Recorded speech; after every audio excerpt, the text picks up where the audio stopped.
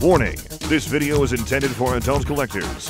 It contains plastic collectibles, questionable opinions, and that guy that really hates Armada Hotshot. This is not a test.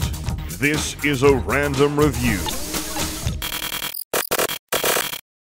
Before we begin, thank you very much to Sanjo Gatai, Go, Kenzan, for joining the Patreon campaign. I can't help but feel like that's a little bit of a shot because of the little jabs I've been making at Transformers Go lately. And you know what? Fair. Absolutely fair. Thank you very much for the contribution. Thank you for your support and helping to keep the channel going and the grinding. So today we've got a review because I need to review these. This one is just for me. Jada Toys released the first wave of their Mega Man action figures. And if you know me by now, there is only one thing I obsess over to an extent as I do Transformers, and even above Kamen Rider, and that is Mega Man. I will get just about any new Mega Man product that comes out. This is like a childhood favorite. So I was super excited about these. I was like constantly, hitting up Jada Toys on Twitter, just going like, hey, I would love to do something with you on these. And and because of that, for full disclosure, I had to pay for these with my own money. I ain't working with anybody on this. This is all me. But Jada, if you're out there, hit me up. So let's actually take a look and see how they came out. Of course, starting with the Blue Bomber himself. I will mention, all of these pretty much have the same range of articulation. It's pretty easy to keep the articulation consistent in Mega Man designs. They pretty much have mostly the same body structure until you get into some of the odd ones. So here we have Mega Man in his traditional two-tone blue. Something I actually like that they've done here is that the bodysuit area of Mega Man is a much more matte finish than the actual armor and his helmet and such, which has a far glossier look to it. It definitely makes the two look distinct from each other. And it really does give the look of him wearing his armor components, which is actually a pretty smart touch. Yeah, proportionally, pretty spot on. Like, it's about exactly what I would expect out of a Mega Man design. The sizes and shapes are sometimes hard to get across correctly. Trying to get that balance between Mega Man with a large head akin to, the more traditional art and, more normal proportions of modern art. But I think they hit a nice little balance here. Like, this just plain up hits me as Mega Man without any real issue. So, really happy with how that came out. We can go in close up so you can actually take a look at how the head was sculpted, and they did a pretty nice job on it. So, paint looks pretty clean on Mega Man, on his eyes. There's really not a whole lot of paint across the toy outside of like details on the helmet and the faces themselves. A lot of this is just solid molded plastic. You do see a little bit of red there on the inside of his helmet's ears. You also see red on the bottom. These are canonical details. If you build the model kits, you would know those very well. You just rarely see them in Mega Man's design because you never really see the bottom of his feet or anything. But it shows that they're actually paying attention. Yeah, and all the way around you got little details again, like the little slits in the back of his helmet. Again, not a detail you would know just from playing the 8-bit games. Nice to see them actually paying attention. So yeah, sculpt-wise, paint-wise, I'm really happy with how he came out. The detail on this is going to be articulation, so let's go into that. So, the head, ball jointed up here and in the torso. So you have a lot of range and motion with that head that it is capable of. Great to see that. You do have a universal shoulder joint, and it's not really obvious from the top. They actually did a pretty good job of hiding the cut, so you can actually have a much more smooth look to the toy. There's a bit of a detent to it, but it's pretty soft, so you can defy it. You can bend it a little bit more to your liking. There is a rotation at the just above the elbow, because the arms can unpin and swap out for other things. The elbow, about 90 degrees of bend. That's a pretty good elbow to me. Wrist, full 360 rotation, as well as a hinge in the wrist, which lets you get some more subtle details and get poses exactly the way you want them. Love little detail spots like that. The torso does have its own joint. It twists left and right as well as back and forward. So you have, you actually have like an act. Here, get your arm out of the way so I can show them your torso bend, which is actually a pretty good range of motion. Take a look at that. Really nice. Now comes one of the smarter details I've ever seen in a Mega Man toy line. I can't remember anyone else doing this, and this is super smart. So, I'm going to get the arms out of the way so you can see that there is a waist joint as well, and you're bringing it in close so you can even see it this way. The waist joint actually deforms the pelvis armor. This pelvis is actually a softer tone of plastic, and it will bend to whatever position your Mega Man twists in. This way you aren't left with that weird ridge of either like a flat overhang of his midsection or like a flat extension and like plateau look on his underwear if he just has like a standard traditional waist cut. It's a really clever piece of engineering. It's a really smart idea. So I'm super happy with that. All right, so let's move into the thighs. Because of the underwear, they are a little bit restricted, but you can actually get a pretty good range. Mega Man looking pretty spry here. A little bit of obstruction toward the back. His butt won't let him go backwards too far. Thigh swivel, completely intact, works really, really well. We have a knee bend.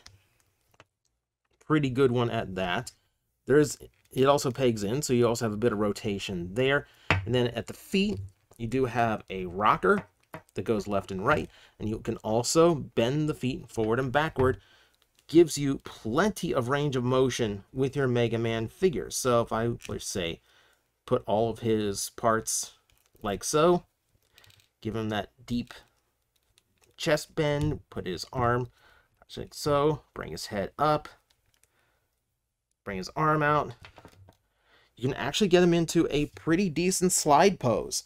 This is one of those things that I kind of test my Mega Man figures with, if they can actually recreate the slide, or at least come somewhat close to it. Good Mega Man figure.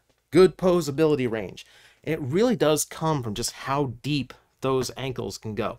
Like, because of that, you actually can get into some pretty extreme poses that Mega Man typically isn't capable of in most of his action figures.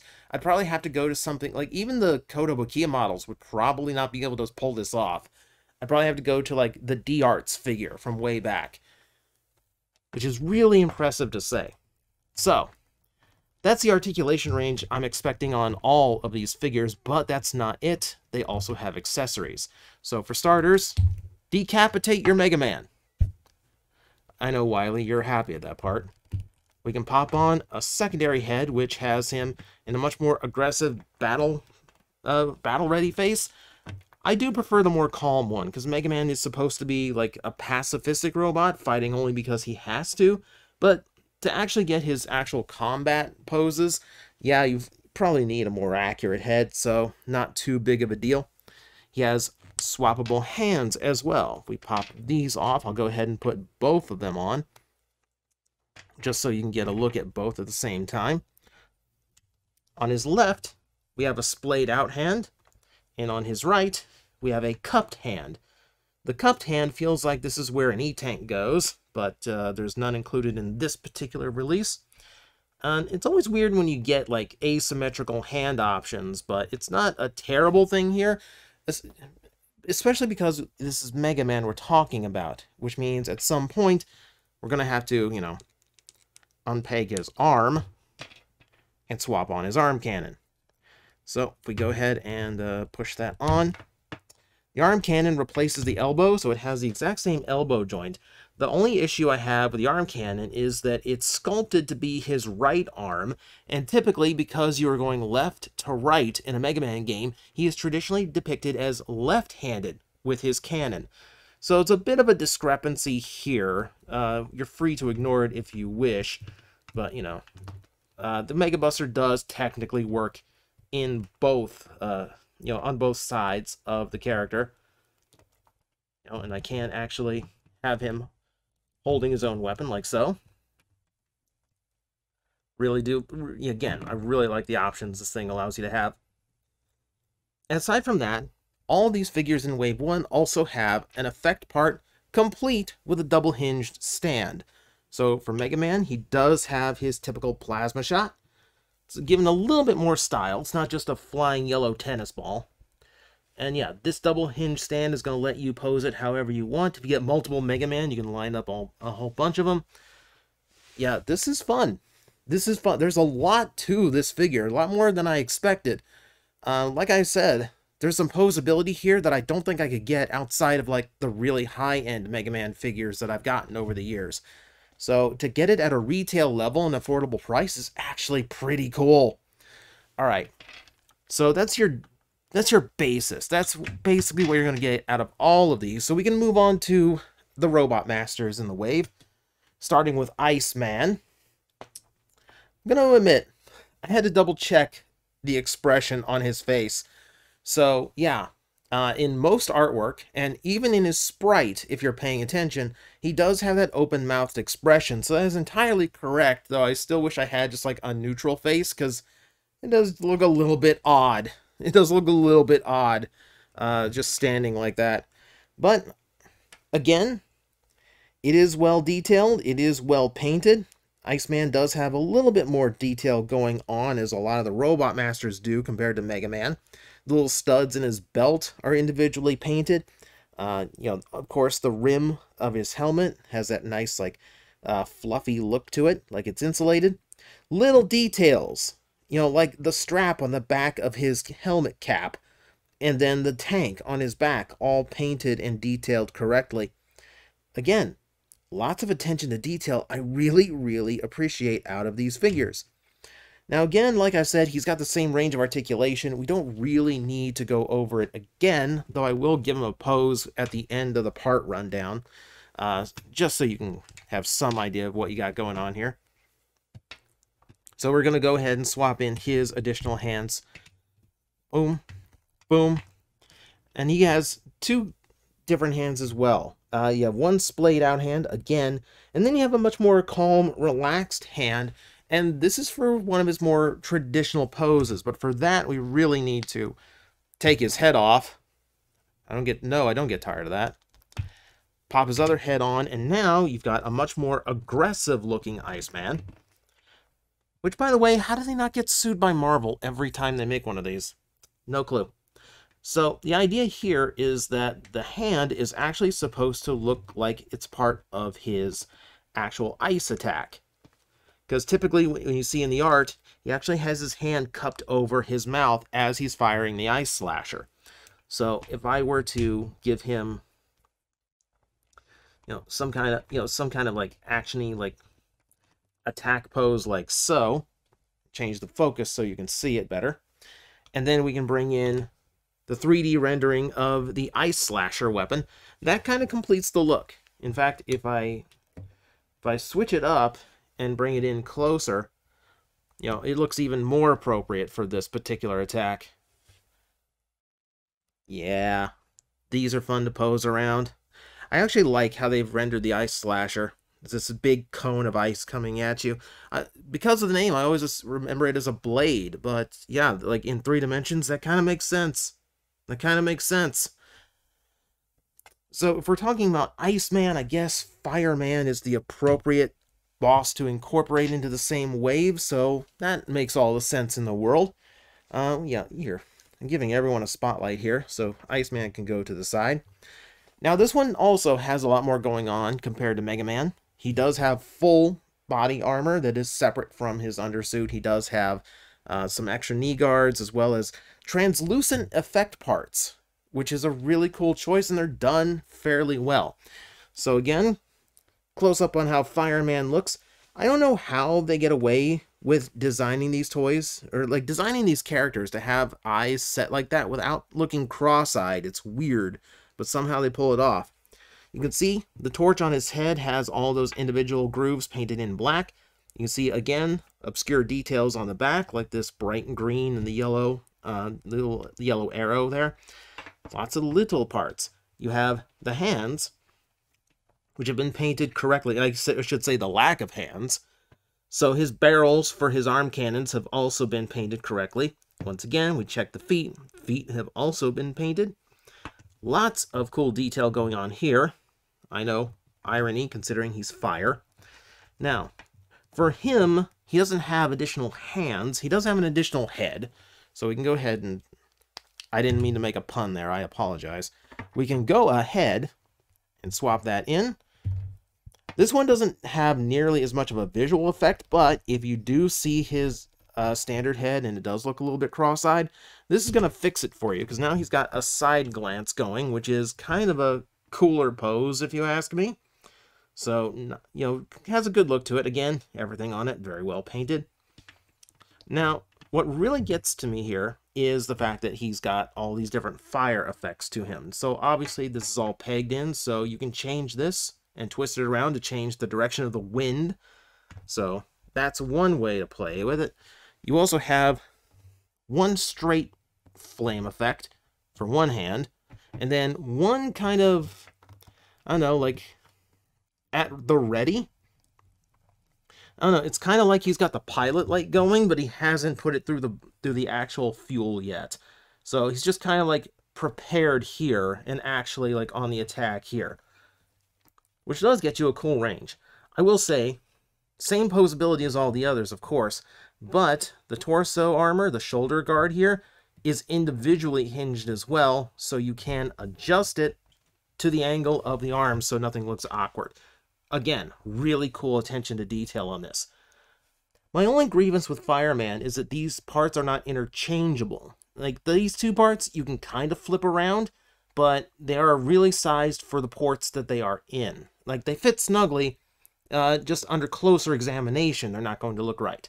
The biggest disappointment is there's only one of these. Like, it would have been cool to have two, like he's just standing ready to open fire on things. Or it'd be cool if it fit on his head to really look windswept. It doesn't fit on there at all. The shape just isn't right. So he does have some cool effect parts, though. I think there's some versatility that could have been here that is missing. But if you go with what it is still pretty effective and pretty nice looking. And again, effect parts. It's with these that I point out that a lot of the flame effect on him is multi-hued. It's cast in the yellow translucent, and then it looks like it's a translucent paint over it to get the orange. I mean, it could be mixed plastic as well, but I'm guess, you know, it's kind of hard to tell without like taking paint thinner to it. Either way, it actually does have an appropriate fire look going from the yellow to the orange. Looks really, really cool. Like, it really does look like cartoony flame. It's a really well done job there. So, what do I think here? So, I think there's some missed opportunity with some little things about these, but they are nitpicks at best on what is actually a really solid set of 3 figures that do a really good job of representing their characters. This is some of the best Mega Man I've seen at retail. Like, the articulation and accessories are spot on. I like the choice of characters for the first wave, because I feel like the go-to is Cutman, but they've intentionally avoided that, which I think is the right call. And yeah, like, it's just exceptionally well done. Like I said, there are effects and tricks here that even beat some of the high-end Mega Man figures I have. You know, and if you're looking for like the more retro aesthetic, it hits it spot on. I really like how they do these, but I'm so worried because Mega Man toy lines tend to fall into the same traps. Jada seems to be avoiding that somewhat. Wave 2 is going to continue the first game with Elecman, but it's also going to include Woodman, which means they're willing to venture out into the other games before they finish the first. Has me a little bit nervous about getting all 6 of the originals out, but at the same time, a lot of these don't make it very long because they always do the first 6, which means we get a lot of repetition, which isn't interesting. So I'm kind of glad they're going this route, but they're also packing in an alternate version of Mega Man with extra parts, and I'm not too crazy about that. I'm looking for Proto Man, Roll, Bass, you know, the other main characters of the franchise to take that slot, and then, you know, work between like Year 1 Robot Masters and random popular ones. We need this line to go long enough to do like Metal Man, Air Man, Skull Man, like just like really popular ones, Top Man. Okay, Top Man might just be my pick. Okay, leave me alone. I like Top Man. But again, it's some fantastic Mega Man stuff. If this has interested you in them at all, then I will leave a link to Entertainment Earth. Last I checked, Iceman is currently in stock, whereas Mega Man and Fireman, they are waiting for a restock in March. So if you want these for yourself, please consider using the link in the description. If they are in stock, the link is going to save you 10% on the order, but either way, it's going to help out the channel. And yeah, it's going to tell Jada Toys we need more, and this line needs to continue. So there's Mega Man. He's back again, and hopefully this toy line sticks around because I have high hopes for it. So, as always, thank you very much for watching. I will see you next time.